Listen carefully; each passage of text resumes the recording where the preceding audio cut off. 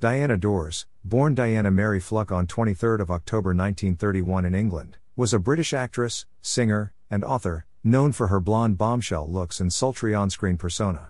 Rising to fame in the 1950s, she became one of Britain's most popular and iconic actresses, and was dubbed the English Marilyn Monroe. She appeared in numerous films throughout her career, including The Weak and the Wicked, Yield to the Night, and The Long Haul. Despite her glamorous image, Dors also showcased her acting range in dramatic roles, earning critical acclaim for her performances.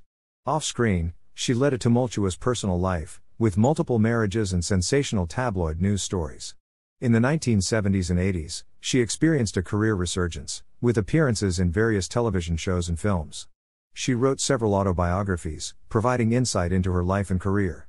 Diana Dors passed away in 1984 at the age of 52, leaving behind a legacy as one of Britain's most enduring and beloved screen sirens.